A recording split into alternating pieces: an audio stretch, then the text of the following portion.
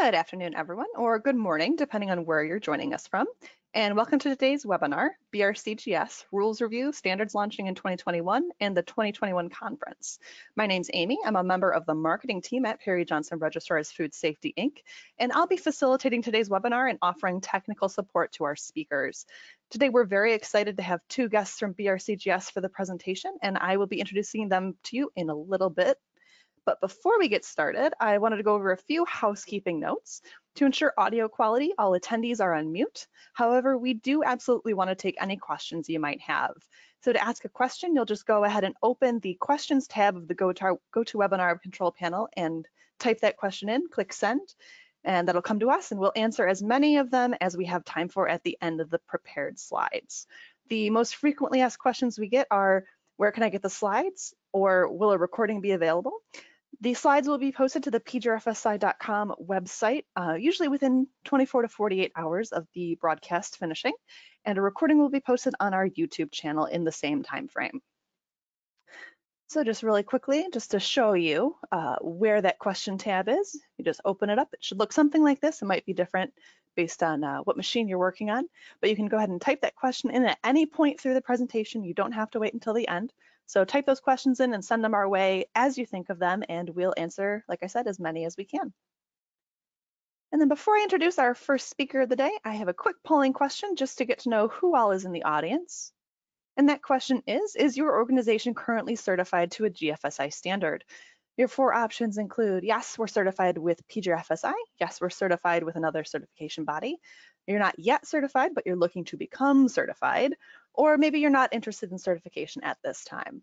So go ahead and get some answers going in there. All of the responses are anonymous during the webinar, so feel free to answer however suits you best, and then we'll get going.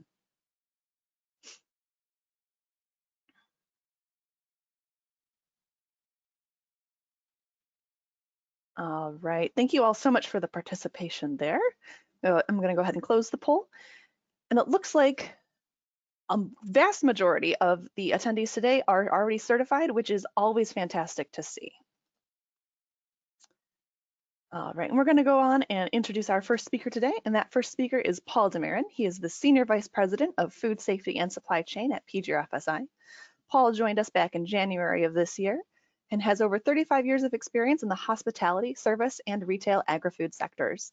Before he came to PJRFSI, Paul worked for 15 years in the certification industry with clients in every sector from food safety and supply chain to brand protection and quality.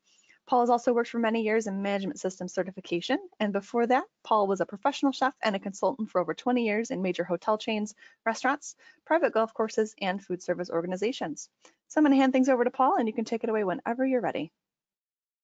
Great, thank you very much, Amy. Welcome everyone to our webinar. I know we have a packed house today, so it's just absolutely wonderful to welcome you all today, and we wish you all a very happy holiday moving forward. As Amy mentioned, my name is Paul, and I oversee our food safety and supply chain division here. We have a lot that we're going to talk about here today during the webinar.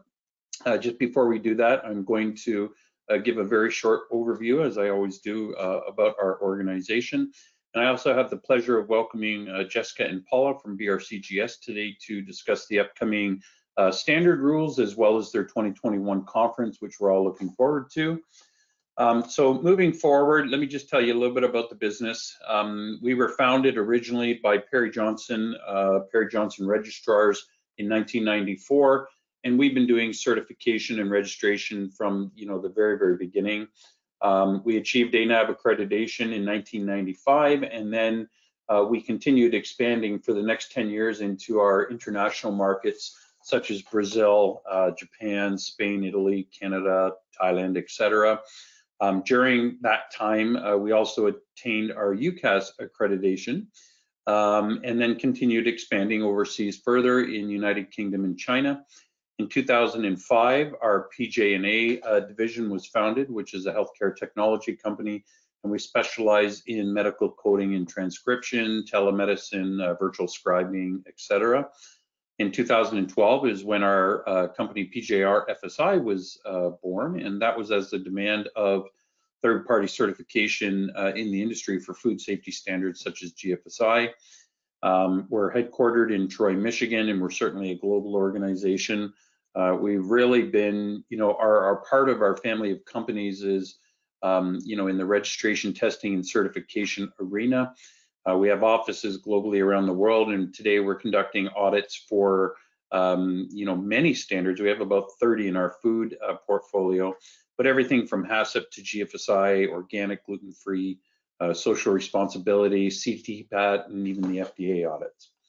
So now, over the last 8 years, we've really worked with organizations in essentially every sector in the industry, everyone from production and distribution to, supply chain, processors, farms, retailers, et cetera. We work with all of our organizations to help them continuously improve their program, but also to protect their brand. And we're very much committed to the food safety certification space for our clients. We want to make sure that we deliver a service that goes above and beyond what is out there today in the industry. We have about 460 auditors globally in about 60 countries who not only understand the regulations and requirements or regulatory requirements of those countries, but also equally important, the language and the culture of those countries. We have currently maintained a very high customer service rating with our clients, and we're very proud of that. So now moving on, our services, we have, we essentially break them out into 4 key areas: auditing and certification to third-party accredited standards like GFSI, BRCGS as an example, or the family of ISO standards. Excuse me. We conduct a lot of second-party audits for our customers. That would be all of the unaccredited audits that we've written and developed the protocol on our end to audit, such as GMP for good manufacturing, good distribution, packaging, HACCP, cannabis and hemp standards, et cetera. And then we also do a lot of customer-specific audit programs where a good example of that would be McDonald's. They have an SQMS program, DQMP for distribution, and we're one of the approved CBs who conduct audits to their standard that they've written and developed. Now, of course, we also have a great deal of training solutions now. We actually started launching our training program a few months ago, and we've been having a lot of great success with that. We've partnered with an organization called PCR Corporation. I know Goranka and Rajko very much, and they're certainly a great organization who are approved training providers. So we're very happy with that partnership. Now, if you take a look at our portfolio of food, as I mentioned, we have about 30 different programs that we audit.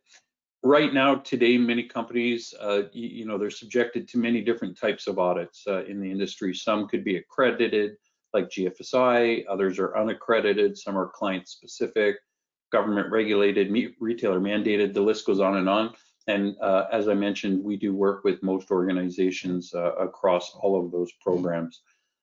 So I guess, on top of that, we're also recognized to conduct many government type programs like FSMA, FSVP, or even the VQIP program for the Voluntary Qualified Importer program, where we were the first accredited certification body.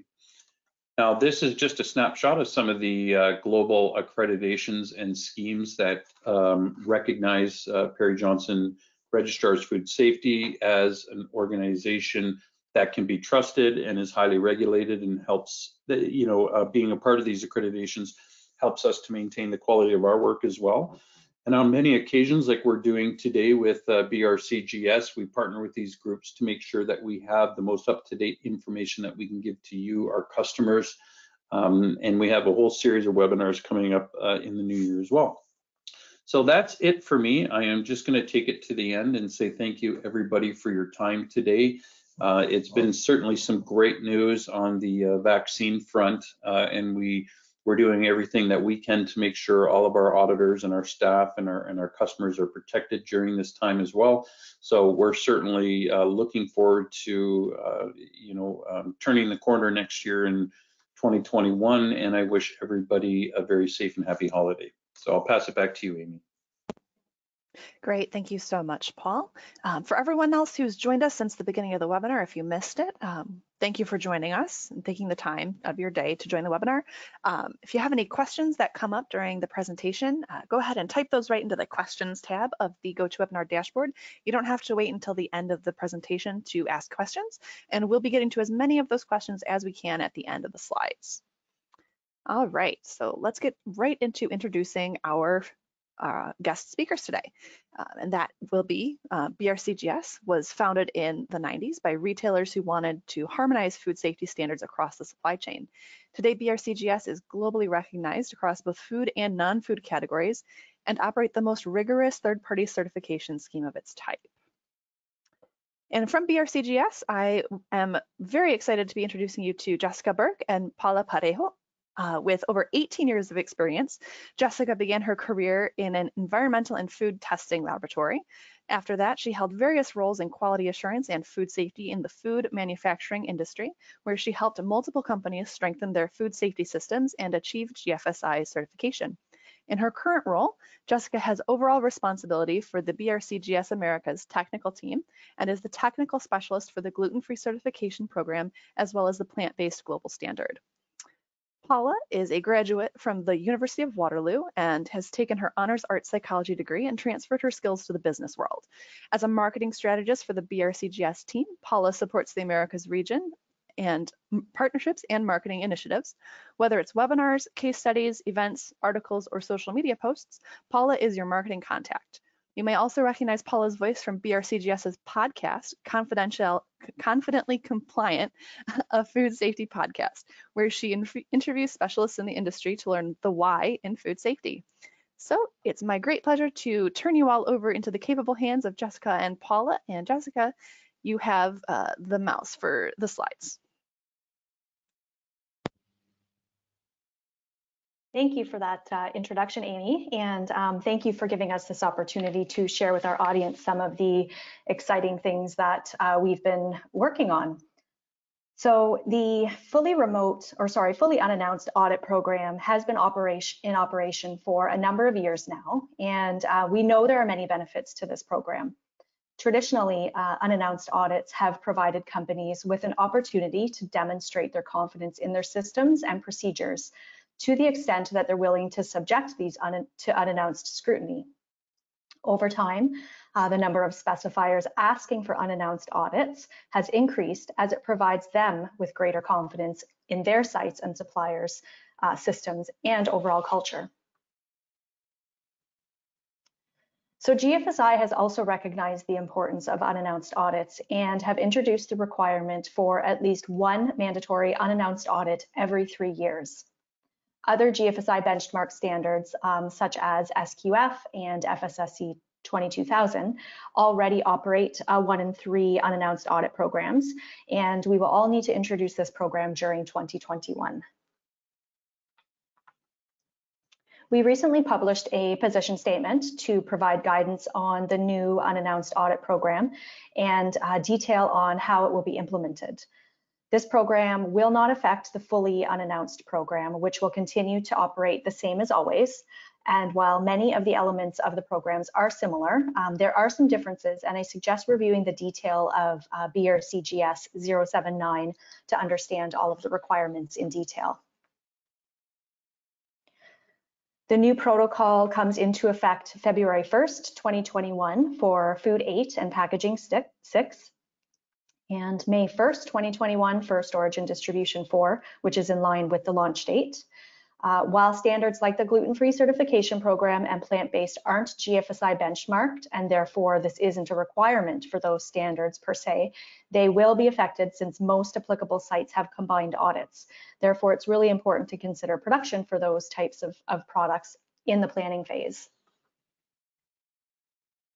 So I don't intend today to go through the full detail of the new protocol, but in summary, all sites must have one unannounced audit within a 3-year period.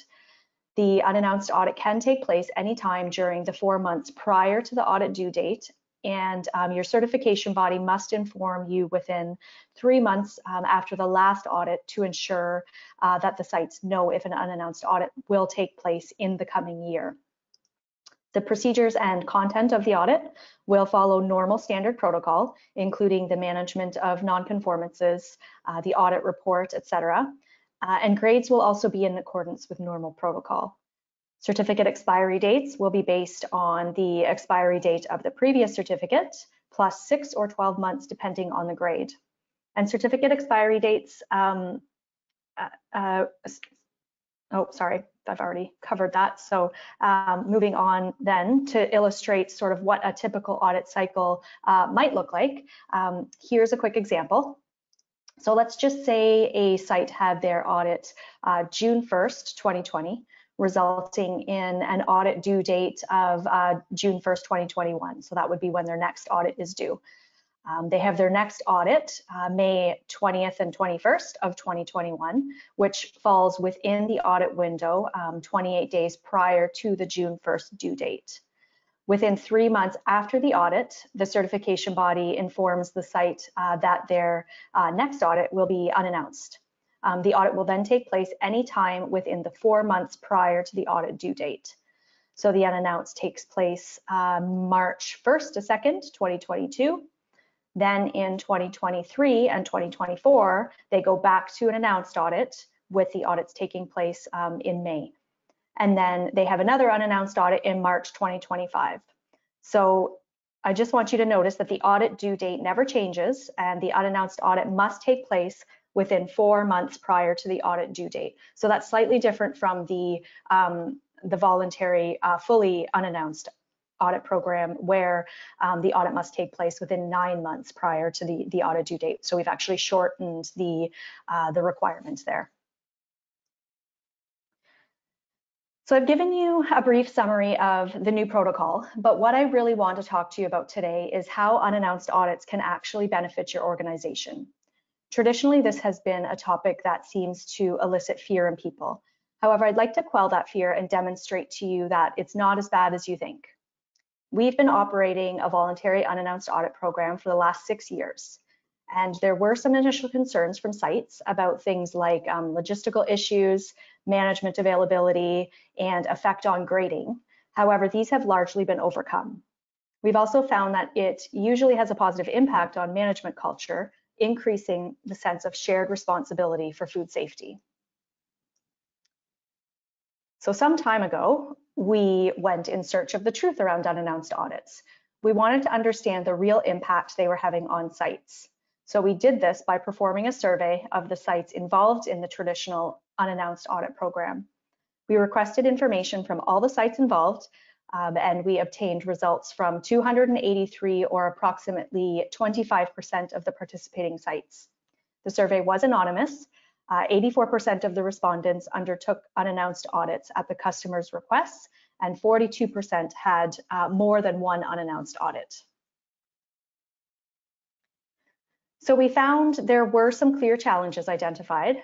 For example, sites with seasonal production, non-consistent production, or variable schedules were required to periodically update their status with their certification bodies to ensure effective audit timing could be planned. Another issue was with sites in very remote locations or with limited services. In this case, it was crucial for CBs to ensure enough information was obtained from the sites to plan the logistics of the audit.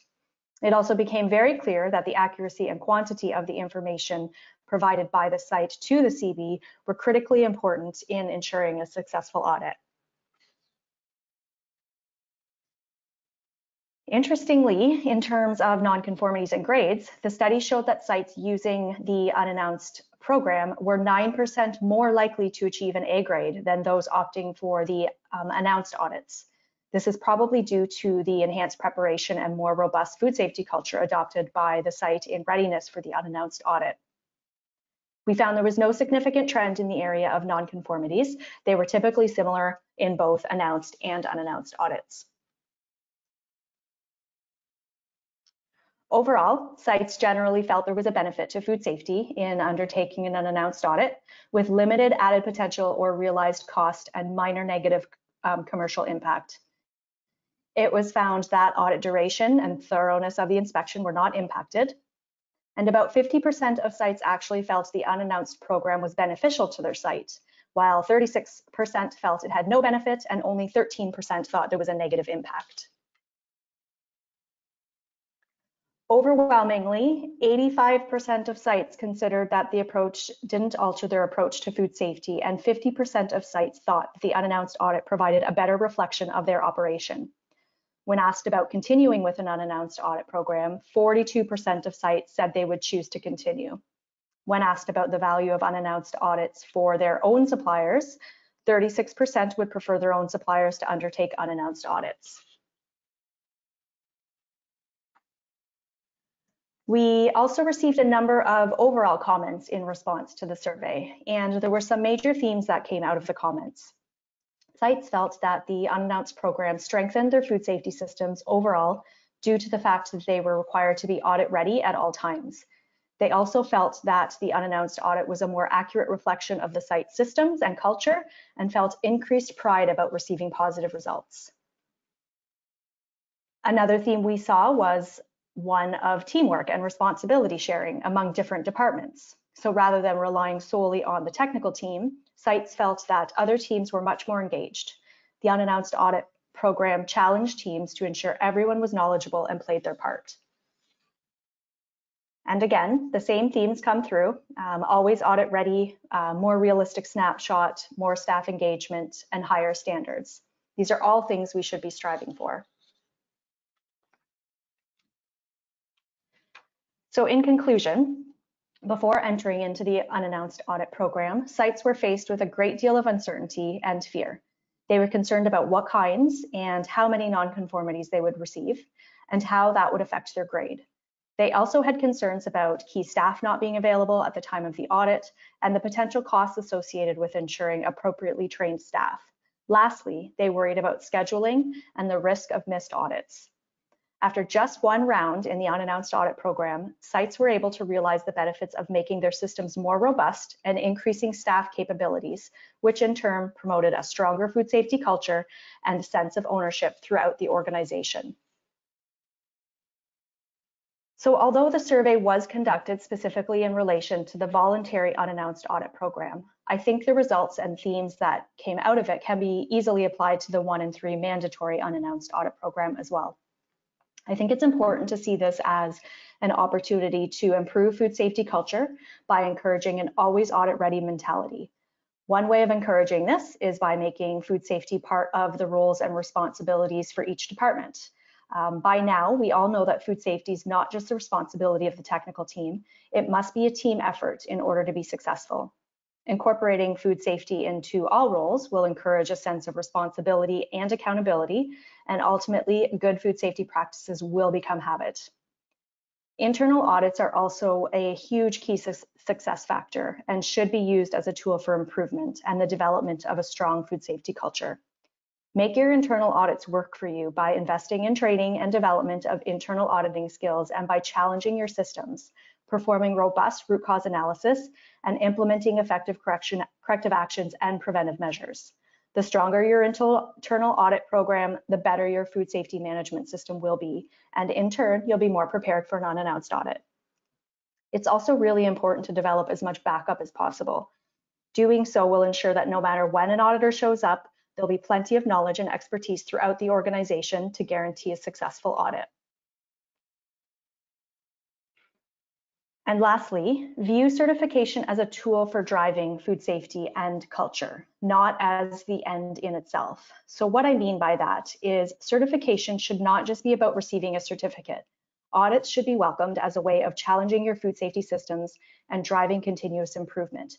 It shouldn't be scary or negative. It needs to be used as a tool. So before I hand it over to Paula, I thought I'd give you a quick update of what's coming in 2021. We've recently launched issue 2 of our ethical trade and responsible sourcing standard. We've got a number of pilot audits lined up in multiple regions and expect there to be a lot of activity around this standard. Our food safety culture excellence module has been in operation for some time now and has provided a lot of value to food sites. We know that culture is not only important to food sites, but in all organizations, and it's a key component of product safety. So this is why it's now an element of the packaging standard as well as storage and distribution. as we have also modified the Culture Excellence module so that it is applicable for those standards, offering sites a way to measure and improve their product safety culture. The storage and distribution standard has been revised and issue 4 is now available. Auditor and sites training is available from now over the next few months, and audits to the new standard will begin in May.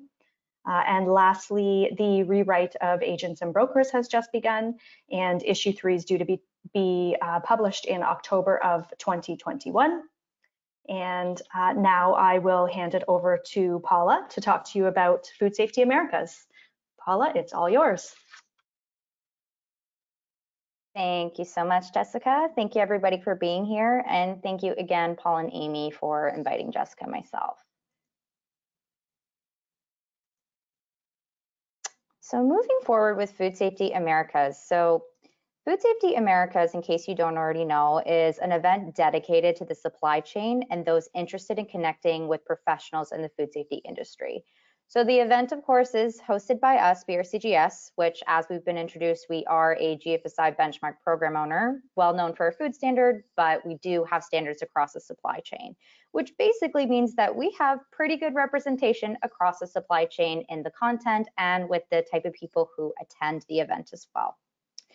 Food Safety Americas is one of many events hosted by BRCGS. You might have heard of Food Safety Europe, Leaders of Tomorrow, all events that give people the opportunity to connect with like-minded professionals or leaders within the industry. This year we do have a new twist. Food Safety Americas will be delivered virtually, and that's pretty much based on the state of the world today. We as an organization wanted to ensure the safety of delegates, speakers, and our own staff, which is why we chose to eliminate the element of travel under these unprecedented times. So we are utilizing an excellent platform, which I will be demonstrating later today. But I hope this presentation will give you an idea of the amazing learning and networking opportunities that you can experience right at home. So let's begin.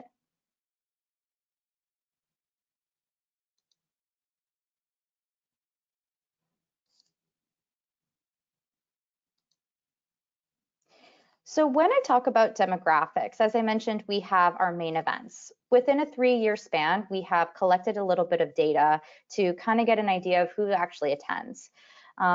When wondering the big question, who will be there, like, you know, we were considering our virtual event. This goes across the globe.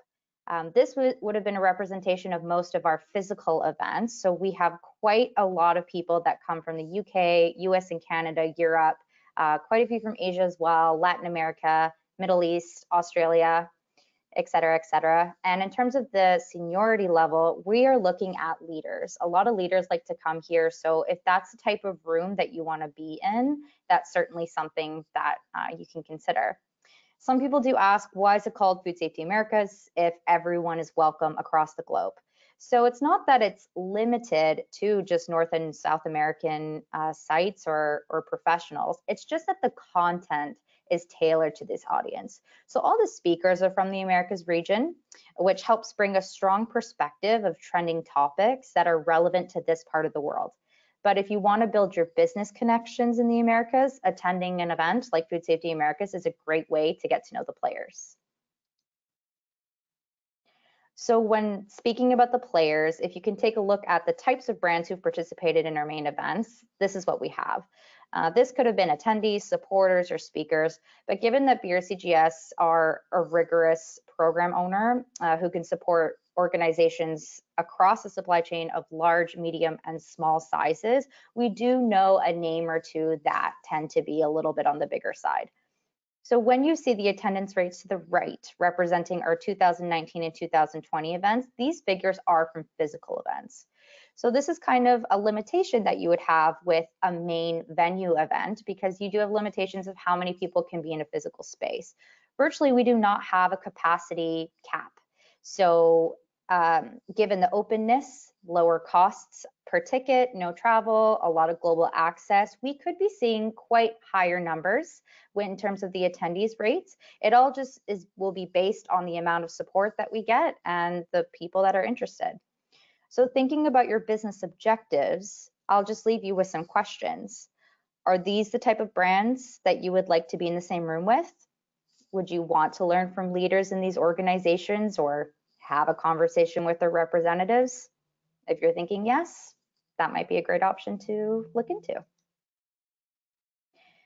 So taking a look at speakers and content, I'm going to speak about last year's presenters. So when I take the time to really think about what does our content represent, I came up with this terminology. So firstly, a lot of our speakers are reputable. They have lucrative careers in the industry and extensive educational and research-based backgrounds. Take, for example, Emily Greep. She was a PhD manager of food safety at United Fresh Produce Association. Emily spoke about examining how whole genome sequencing is being used to trace the source of pathogens, which gained a lot of interest from attendees because she was able to take the practicum of the science research and bring it into a day-to-day context. Or John Spink, who is the director and assistant professor of the Food Fraud Initiative of Michigan State University. Food fraud is, of course, a hot topic. It continues to be a hot topic, especially during COVID-19, and this also got a lot of interest. When I say thought-provoking, panel debates are a great way to amp up conversations and topics that really matter. And although that they can bring up some controversial points, it's really great to understand different perspectives to make everything objective. Weldon Williams, for example, was an engaging panelist who spoke about sustainability, ethics, and food safety with our global head of the ethics standard, Michael Wilson. And our own Jessica Burke also chaired a conversation with Michael Kramer and Daniel Herzog about allergen procedures to minimize risk and ensure confidence. These also had high engagement, but a lot of follow-up questions from the audience as they wanted to learn from the different perspectives that each individual is able to contribute in these panels. When I say the words about trending and innovation, the first speakers that come to mind to me are Dan Anglin and Makisha Cunningham. Dan gave a very exciting presentation about safety with cannabis and food, and Makisha, of course, was speaking about food safety audit schemes and initiatives. Between the two of them, these topics were very different, but brought forward new concepts from specialists in their field, and a lot of people loved to see what was new and exciting. And when we talk about relevance, many speakers such as Frank, Saeed, and Noel all spoke about security, food safety culture, and the big impact of COVID-19 on the supply chain and their response to them.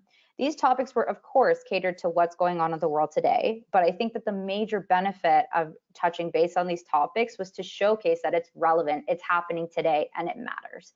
And so this is the type of content that we really like to focus on, and this is why we are using a regionalized perspective of creating the content.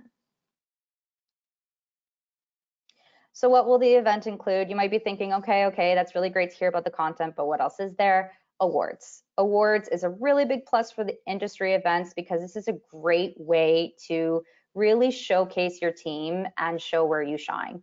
We know that our standards have a lot of stuff that you have to do to achieve them and to achieve them well.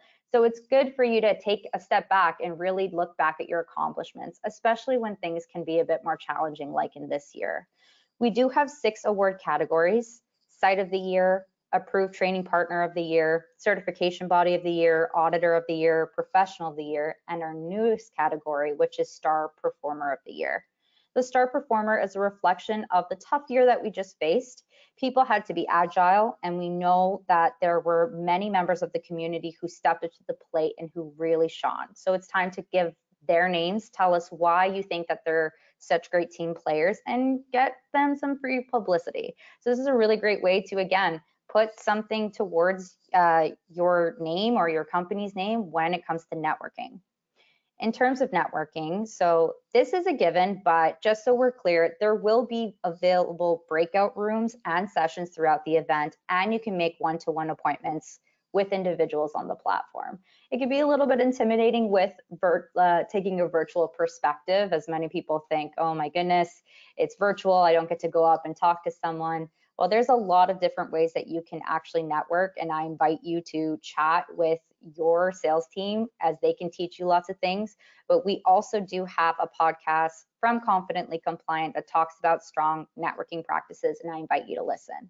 Treasure hunt, just something fun, great way to test your industry knowledge and win some prizes.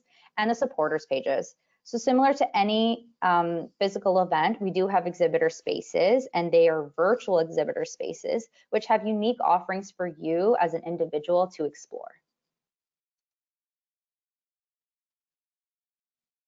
So benefits of participation, there's quite a few options here, but just to highlight the main benefits of participating as an individual or as an organization, you are going to notice that they are a little bit similar. The main things that I do want to point out is that the biggest objectives is that it's going to be lower cost for you to participate, lower risk, but you're still going to get a high return of investment. The biggest thing is that you have a 6-month window to be able to utilize this exhibitor space and the platform as an independent attendee. And what I mean by that is you can actually come back to the platform, rewatch the presentations, connect with different members of the team, whether it's attendees, the speakers, or different organizations that are exhibitors. You have quite a big window, which is pretty great. If you really wanted to, you could connect with every single person on that platform, which is something you wouldn't be able to do at a physical event. So there's really lots of opportunities here to use your creativity and to get some really good marketing opportunities as well as a supporter. Privacy in the virtual events. So I know that this is always a big concern for a lot of people when I say things like, oh, you can connect to anybody. There is a level of privacy that's here. So when I say that you can have a good connection with people, it's up to the individual to personalize their own profile, and they get to decide how much they share about themselves or their contact information. Although you can utilize the platform to contact anyone via the chat, there are additional elements that you can put in there, which I will show you in the demonstration. Being a supporter. So again, I did touch base on quite a lot of this. It's going to be better audiences. It's going to be a bigger reach. The global representation is a great opportunity, of course. And again, you can have your own exhibitor space, which you will be able to really personalize to what your company want to be able to offer the attendees. And as well, you don't have any limitations of a physical venue space, which is going to be really great for your creative team. In terms of pre-event and post-event opportunities, you would be working with myself. So you would send us a message to talk to us about an exhibitor space, and I would work with you based on your specific package. For example, you might have seen our videos with Klipspringer. Klipspringer is a supporter of the Food Safety Europe conference, which we actually did a one-to-one video with them, showcasing their space, showcasing who they are. And it was a really great video and had a really good turnout. So these are just different opportunities that you can have to engage with our pretty big audience. So if you want to get your ticket, you just have to visit www.brcgs.com/events, and that's where you can get your ticket for Food Safety Americas or Food Safety Europe. And Amy, if I can get the main controls, I will now do the demonstration. You got it. Give me just 1 second to switch things over to you. All right, Paula, you're now the presenter. If you want to go ahead and share your screen and go ahead with the demo. Perfect. Amy, can you see my screen there? Yep, we are good to go. Fantastic. So everybody, this is our events platform. Now you're going to see here that I have delivery partners. I did choose this so that way you have a finished platform that you can actually see. The only difference that you're going to see from Food Safety Europe or Food Safety Americas is going to be the branding, but the main functionality is going to be the same. So when I had said earlier that you can personalize your profile, I'm going to just go here to mine just as an example. So with my profile, I brought up my own image, decided to fill out my name. You can actually choose whether or not you want to utilize showing your email address or not. This is that layer of security that I was talking about. It's really up to you how much you care to share about yourself. You can write an about section, put your website, put your contact information, locate your social media platforms. and actually choose in your privacy setting how much you want to actually showcase. You can put yourself available for video chats, chat messages, be visible in the app, et cetera, et cetera. You will have to let them request your personal data, and that's when it will showcase it on your platform. If you don't want to do those things, you can be as private as you want, but still benefit from participating in the event. I'm going to jump right into the live stream. So this is a great example here. This is where all the magic will happen. This is the chat section. So the chat section is so that way you can engage with people during the conversations and during the presentations. The Q&A is where you can go to the dedicated Q&A section to submit your questions based on the specific session. And you can write notes as well. So as you saw there, it was just starting to play. Again, this is a past event. So I was able to come back, review the notes that I might have had from here, and rewatch the same presentations, which is great. That really gives you an opportunity to sit back, relax, and just, you don't have to worry about taking notes diligently because you can always review it later. If you want to actually do some multitasking, you can do what's called show and pop out window. And right here, I can go and see the agenda, for example. When you have the agenda, you can actually star specific elements that you want to see, go to my schedule, and these are the places that you want to be. Again, lots of opportunities to take notes. If you want to take notes for a particular session, you can go there, and you could also do it in the live stream area, which I had just shown you earlier. In terms of the attendees, again, as everyone can alter their own personal profile, I'm just going to show you an example. I want to look up my colleague Manish. Manish is someone who utilized their own profile. They decided to showcase their email, video, meeting, and chat. But if I went to my colleague Jessica, her profile is slightly different. That is that specialization. Jessica was also a speaker. So you can actually separate the speakers from the regular attendees, which is great. So you can keep track of where everybody is. But realistically, you could go to any individual and send them a message. And I could easily chat to Richa. And if Richa's not on the platform that day, that's fine, because she'll actually get an email notification to say someone was trying to chat with you. So even if you don't have her direct email address, you can still, you can still communicate with her. In terms of the supporters pages, so this is actually really cool as well. I'm going to use Intact as an example. So Intact really did try to use their platform to what made sense for them. They had the description here linking back to their website for specific promotions. They use their community representatives that were here, which I can go to Ryan and I can go and chat with him for a video meeting or a chat. And I can easily see what else they have available. They have different documentation, their social media platforms. Other people have chosen to put videos. Other people have chosen to put specific offers. It's really up to you and your creative team. But the nice thing is, because it's your own space, there's very little limitation of what you can and cannot do. And it's not invasive either for the end user, which is really, really great. And again, with the treasure hunt, it's just simple little questions. There won't be anything set up here, but it would basically just be a fun little challenge that you can do, and event feedback. So there's always an opportunity for you to give us event feedback as well, which is really fantastic. So we can always keep improving. But as you can see here, everyone, this is a pretty comprehensive platform. It's pretty easy to use. It's very accessible, and you have lots of options to connect, network, and use breakout rooms and learn a lot of content. And that's pretty much everything from me. Amy, you can take controls. All right, give me 1 second here and I will switch things back over to my screen. All right. There we go. All right, thank you so much for showing us that, Paula. Honestly, that's probably the best presentation platform I've ever seen. It seems super functional and very clever, especially I like the note system and the pop-out window. So based on all of what Paula had to talk about, we have one more quick polling question for you all, and that is regarding whether you'd like to attend Food Safety Americas and if you would like to be updated with more information. So go ahead and respond to that, and we will move right along to the end of the presentation, so where we can start taking some of the questions that you guys have been sending in. So if you had any more questions come up, perhaps about the conference, go ahead and type those in now, and we will squeeze in as many as we can before the scheduled end time of the webinar. I'm just going to give this poll another minute or two.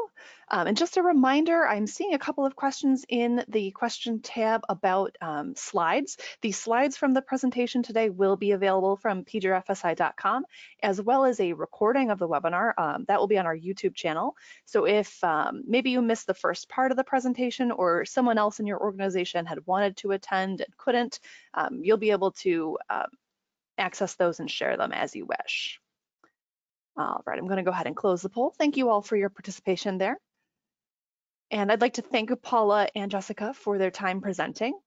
And we're going to roll right along into a little bit more information over here.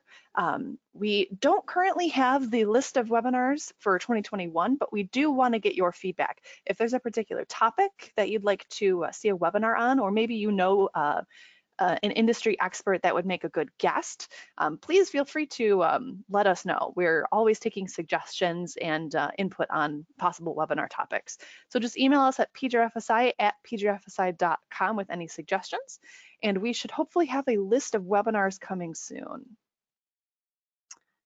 All right, at this time, I'm going to go ahead and open up the questions tab and start asking some questions of our presenters. All right, looks like we've got a good number today, so keep them coming. We will fit in as many as we can in the last 13, 14 minutes here. All right, we've got a question here from Jenna. Jenna asks, does the CB choose when the unannounced audit will be, or will the facility choose the year? So it is the CB that chooses the year of the unannounced audit. So one of the things to remember with that is that CBs are going to need to change the way that they schedule audits, in that 1/3 of their audits each year will need to be unannounced.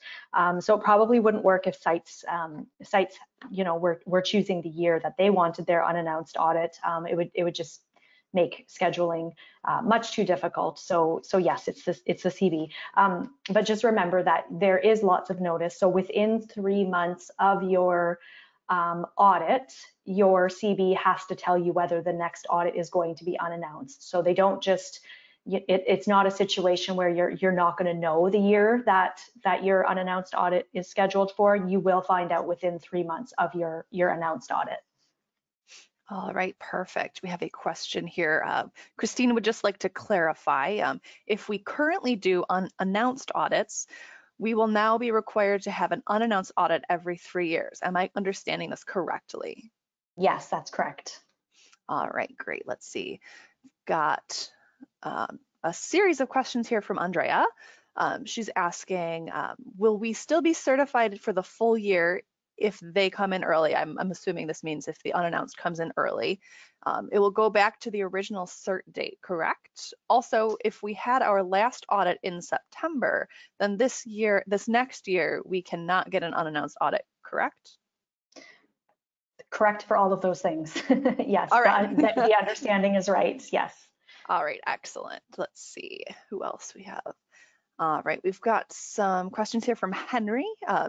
For context, Henry's company is producing flexible packaging for food. Henry is wondering, I have scheduled announced BRC audit for next March of 2021. The probable dates for the next BRC unannounced could be March 2022, 2023, or 2024. That's right. So your regular announced audit will take place as scheduled. Nothing will change. They can't come back and tell you now that you'll be having an unannounced audit. But then the following 3 years, so 2022, 23, or 24, that's when your unannounced audit could potentially take place. All right, fantastic. Tammy is wondering, just to be clear, it was said at the beginning of the slides that if we are on the announced program, we can remain on the announced program, correct? If you are on the unannounced program. Okay. So yeah, so we've been operating a voluntary unannounced program for about 6 years now. And if you are already part of that program, nothing changes with that program. So it's all still the same rules. But if you are currently on the regular announced audit program, that's when you have to start thinking about the changes with the 1 and 3 mandatory unannounced. All right, let me see what else we've got here as far as questions. All right. Tyler has a question. Is the 1 in 3 unannounced coming from GFSI as a guidance for all audit schemes, or is this a BRC specific rule in response to the surveys of unannounced facilities? No, it is. This is GFSI mandated. So every single GFSI benchmark scheme will need to put this in place. So there were some schemes that already had this in place previously, voluntarily, but now GFSI is basically saying that they see the value in it, and we all have to follow suit at this point. Right. All right. Let me see. Next question here. All right, we have a question here from Colin. Colin says, what are the implications for some small companies where they may have, for instance, 2 managers who could be absent and 3 shop floor staff who are not fully conversant with the technical parts of the standard without that skill set, but are responsible for GMP and food safety? So this is when planning really becomes extremely important. So going up to the unannounced audit, it's going to be crucial for sites to, one, make sure that they've given their CB a list of they get 10 dates where they're considered blackout dates where the audits cannot happen for whatever reason. So make sure those dates are given, and any other information like start times, shift schedules, any of those kind of patterns, my advice is over communicate so that the certification bodies can make sure that they're looking at all of those things and giving you the best date possible. All right, great. Let me see. Question here from Kim. Kim asks, can a company provide blackout dates in the 4-month unannounced audit window? Yes, so they get 10 blackout dates. All right, fantastic. Let's see. Shelley asks, for those who are certified already, when will the unannounced cycle start? 2023? So it could be as soon as 2022. So some sites, I would say for each certification body, 1/3 of sites are probably going to have an unannounced audit in 2022 because the protocol starts in 2021. So the 2021 audit will happen, and then within 3 months, your certification body will tell you if your next audit is unannounced. So there could potentially be approximately 1/3 of sites which are having unannounced audits in 2022. All right, Christine is wondering, what is the cost of attending BRCGS America's virtual event? That one's yours, Paula. I'm so sorry, Amy, you cut out there for me. Could you repeat the question? No problem. This one is from Christine. She's wondering, what's the cost of attending the BRCGS America's virtual event this year? Okay, awesome. So if you take a look at our website, the prices do differ based on whether or not you are a general attendee, a student, if you want to go in for a particular corporate rate. So I invite you to go to www.brcgs.com/events, and then you can pick the specific application that applies to you. All right, thank you so much, Paula. Let's see, we have a question from Arpan. They are wondering if there are any updates on how remote audits went this year. Well, I wouldn't say we have a firm grasp on an update that we can give you. They are taking place for sure. And I think the biggest thing to say is that we're still experimenting with different types of technologies. It's still sort of one of those things that we're getting used to. So it's definitely happening, and it's being used as a tool when GFSI certification just isn't an option anymore. And we're learning best practices.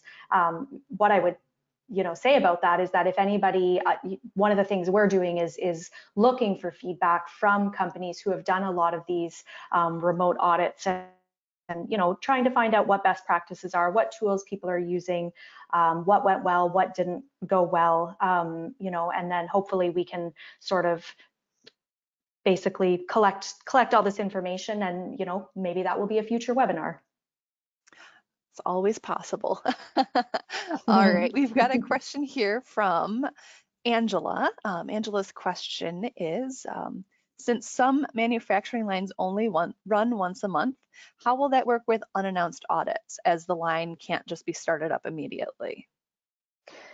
So this would be a situation where that would be something you need to communicate to your certification body. Obviously, if production only happens on certain days, it's really important that you tell them this is what time, these are the dates, so that they can plan accordingly. Because if an auditor, if you haven't communicated that and an auditor does show up and they're turned away, that's going to there will be repercussions for you. So again, it's very much, and I can't stress it enough, about that communication piece, and also making sure that you're updating the CB on a regular basis. So if you're a plant that, or a site that production is continually changing, and 1 month this was your schedule, but things have changed, and now the next month you're doing something different, you need to make sure that it's not just you tell them at the beginning of the year what your schedule is and then you don't communicate again. You need to be sort of in constant communication with your CB to make sure that they can schedule appropriately. All right, great. We've got a question here from Olympia. Olympia's wondering, is the 1 in 3 unannounced audit a full audit or a GMP audit? It is a full audit. So all of the exact same requirements will apply for an unannounced audit as it will for an announced audit. One thing I should mention is that one of the requirements is that the on-site portion of the audit must take place, basically within 30 minutes of the auditor arriving on site. So I would say that's sort of the only difference in terms of looking at requirements. All right, great. We've got a question here from Pavel. What if you decide to work with another CB? Could you have your first unannounced audit the very first time you're working with the new CB? You could potentially, but what I will say is that the history of certification will be communicated to the new CB. So, we work with a certain platform, and that platform basically lists, regardless of who your certification body is, lists, whether the last audit was announced or unannounced, and that will be communicated to your CB. So, for example, if, and I would hate to say that any site would do this, but if a site switched CBs because they're hoping, that their next audit won't be an unannounced audit, that won't happen. The CB will have visibility, and they'll know that, okay, the next one needs to be unannounced, and they still will go with the unannounced audit at that point. All right, great, thank you. I think we've got time for one more question before we wrap up for today. So this one is from Charlie. Charlie's wondering, will unannounced audits be taking place next year given the situation with COVID? We opted for a remote audit this year due to COVID and are concerned about the potential risks of having an auditor on site. Yeah, so again, just keep in mind that even though the protocol comes into effect 2021, that part of it is just about the communication. So it is not likely that any unannounced audits are actually going to take place in 2021. It's just about the communication piece at that point. So, by 2022, let's, fingers crossed, we're in a better position, and that's when the unannounced audits will begin to take place. All right, fantastic. Thank you all so much for such great questions. I'm sorry we didn't get a chance to get to every single one of them. If you have some urgency with the question you had, please feel free to reach out to PJRFSI or BRCGS to get some clarification. I'll make sure to forward all of the questions that we didn't get to our presenters, just in case they want to respond to any of them directly. But any parting words of wisdom from our panel of speakers today? No, I would just say thank you very much, everybody, for the engagement. This was a great session, and I'm happy that there were so many questions. And if you have any questions that we haven't answered, as Amy said, please feel free to reach out. We're happy to help. Yeah, and just on behalf of PJRFSI, again, thanks Jessica and Paula, and of course Amy, we really appreciate your time, and again, happy holidays to everyone. Let's hope 2021 is a much better year for everyone.